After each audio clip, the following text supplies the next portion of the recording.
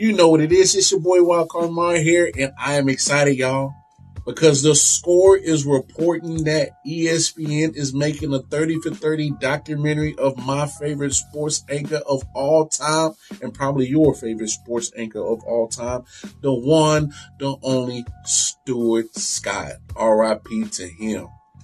And look, I hope this is true.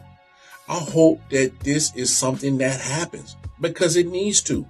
Because sports fans like me need to understand how Stuart Scott became what he became. He transcended sports anchoring. He transcended everything about ESPN. He was a cultural sports icon. Not too many people behind the desk of an ESPN transcends beyond it. And he did. So we need this. Make sure it happens.